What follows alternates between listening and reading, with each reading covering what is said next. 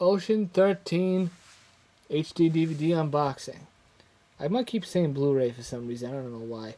This is the official, the hybrid one format, which I think is stupid. They only did this, though, on the Ocean's 13. I don't quite understand why they didn't just do it on all of them.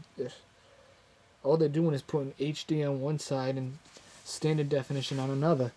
Okay. 122 minutes.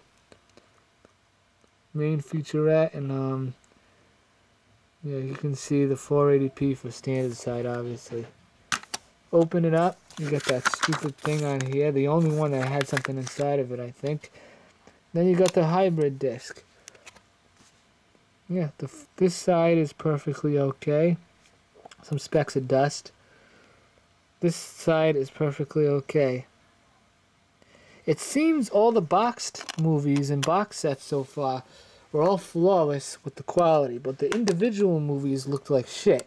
And I can't explain that to any degree, except that, I guess this is another reason why they don't really talk about much, is that's it. Bye-bye.